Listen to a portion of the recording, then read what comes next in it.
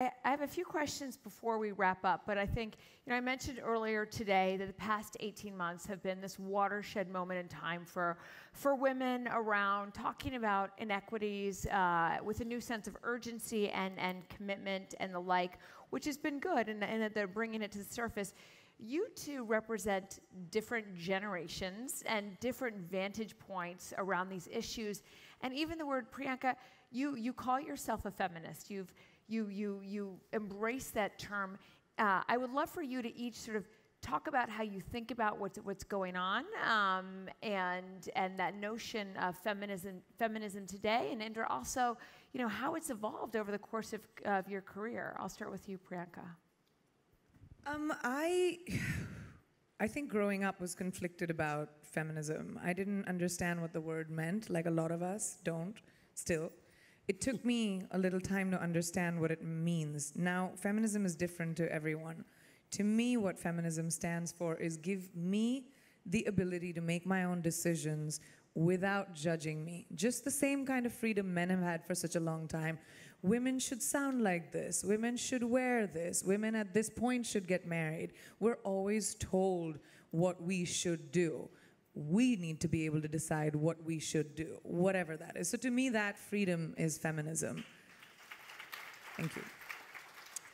Second, I think that growing up, the one thing that looking back now, what I realized was for such a long time, we've always been told as women that the best one will get the boy, or the best one will get the job. And we sort of have been conditioned to push each other out of the way so that we can be the better one. And if we empower another woman, right, if I empower a woman who's sitting next to me, I might lose the opportunity. It's conditioning. And we've been conditioned to be that way. This is the first time in a very long time, at least in my lifetime, that I have seen women embracing each other, women empowering each other, women standing up for each other. And that is such a critical time. When women fought before us, generations before us, for us to have the ability to vote, we don't even think about it today, sitting in this room. Think about what all they went through. So what we're doing today is we're seeding the thought for your daughters, for my daughter's daughters, for kids who will not have to think about the gender disparity. They'll not have to think about like how it feels to be a woman who's marginalized, or what it feels like to be traumatized by men in power. They won't have to think about it because we will create a world where men are afraid to do that. We will create a world together where we stand by each other and say, no, I'm sorry, you're not doing this to my daughter because you did it to me, and that's enough. And that is such a powerful time to be a woman. And you have that unique vantage point, right? Generationally and given the world that you're in, and this amazing perspective to see the opportunity that exists. Indra, given your career, how do you approach this conversation and what Priyanka mentioned and the optimism that we all have in terms of being able to move the momentum forward? I look at the next couple of decades and say it's a decade of women. Because if I look at college degrees, women are getting it in larger numbers than men. If I look at the top grades, more women are getting the top grades than the men. So if you really want to run a successful company, you have to recruit the best and the brightest, i.e. bring the women into the company. So we have to create new companies, new environments to make women thrive. Because if you hire them and then they leave you, it's more expensive than not hiring them in the first place. So I'm a firm believer that the next couple of decades are the decades of women when it comes to working. But you can't put all the onus on women. We have to create support structures to allow them to balance the different roles they have to play. Because there are some roles you cannot delegate to men. We have to do it ourselves. And so I think it behooves companies to help women achieve their goals. And to Priyanka's point, I think we have to have our own sisterhood. I've been telling the story recently. About 3 months ago, on my HBO popped up an episode of Sex and the City. I'd never watched it. So I sort of fell in love with the first episode, and I watched all 94 episodes. I binge-watched it. And I have to tell Did your you, husband watch it with you? Was it What? one of the? Did your husband watch it with you? Was it not one a of the shared chance. activities? No. The great thing about that show is because there's so many scenes that focus on the first word as opposed to the other three words, you can fast forward, which is what I did. So, but I love the show. Why did I love the show? Every episode had a lesson, an interesting thing to think about. But the biggest takeaway was the sisterhood of those four women. Carrie, Charlotte, Miranda, and who was the fourth one? Samantha. My God, the sisterhood they had was fantastic.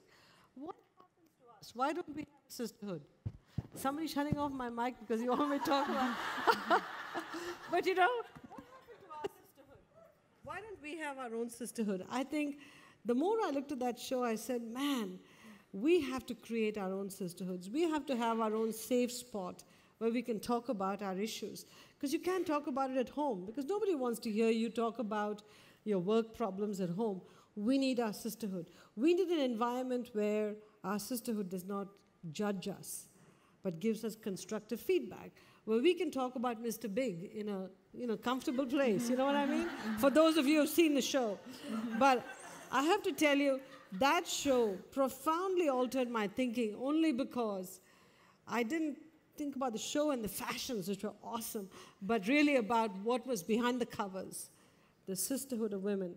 So the only way we're going to be able to balance everything going forward is if we don't do what Priyanka talked about, worry that the person next to us, the woman next to us, is going to take away our future potential because the next level is going to have fewer women because they have a quota for women or whatever. Rather say, let's pull us all. Let's put ourselves each other. And that sisterhood needs to form. And when we get there, I think there's no stopping us. I love that sentiment. I love that. Well, I have two questions to wrap up before we finish the conversation. Each of you have broken barriers. Each of you serve as incredible role models around the world.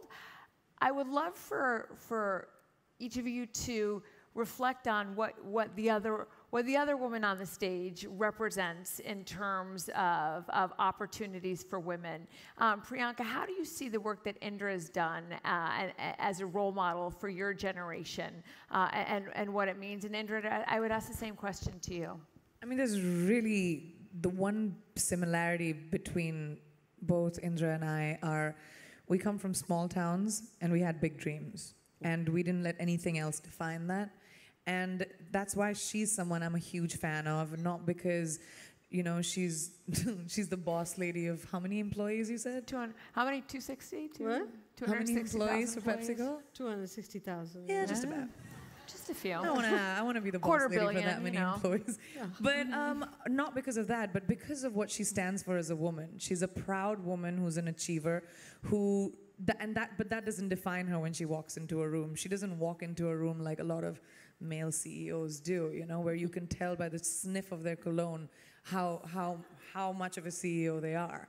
And the hair gel, and the hair gel, and the too. gel and the suit. Yeah. But Indra walks in, like she said, not just because of her brains. For me, as a girl who wants to be the biggest that I can be in whatever field that might be, she stands for integrity. She stands for being so self-assured that anything is like water off of a duck's back, you know? She has this grace and charm and humor that she deals her life with. She's a mom, she's a, daughter, she's a wife, and she does all of that. I mean, I went for lunch at her house and she cooked. She cooked. I mean, I can't cook. So I really admire that about women. And she cooked like from scratch this Indian food, and like she's completely wholesome. And I think when as I'm growing up and as I see myself going forward in my life, I would want to be a wholesome woman, and that's what I admire her for, is a wholesome woman. And Indra, what would you say? What would you say about Priyanka? I'm smelling my cologne first.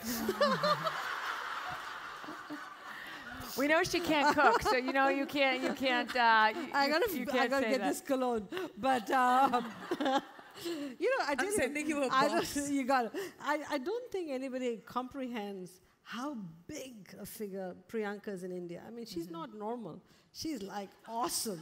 When she walks in the street, she'll get mobbed. When she lands in the airport, it's like hundreds of people clamoring to see her. She's like hot stuff. And so, you know, the amazing part about Priyanka is not only is she a fabulous actress, a fabulous dancer, a fabulous musician. I'm sure many of you have never seen Bollywood films, but when you see her in one, it is spectacular. So most of her movies are like gross bestsellers. They just gross so much money. But in addition to all of that, she's not one of these vacant movie stars. She's a person with great intellectual background. She's a person with enormous brains, aeronautical engineer who became an actress. I mean, that's not simple stuff. But usually not in the same sentence, right? And yeah. She's worried about humanitarian causes, social causes, is always coming forward to help people in need. So I think she represents one of the most progressive arms of moviedom, if you want to call it that. And if people like Priyanka can lend their name and really lean in on these causes that change society like she's doing, the world will be a better place. So Priyanka, thank you for everything you do. I think she's just awesome. Well, with that, I think that is a good place to end. I mean, I think it's thank you to both of what you do. You give hope, you give possibility, you give inspiration to so many, and I think it's a great reminder of, you know, I love, Inder, when you talked about the power of the sisterhood and needing to free ourselves from some of the boxes and constructs that others put us in, and have a sense of confidence and self-assurance, because within that and in that is where real opportunity for our strengths to come to play happens. So again, I want to thank you to two amazing women, Thank you. and whose power is extraordinary.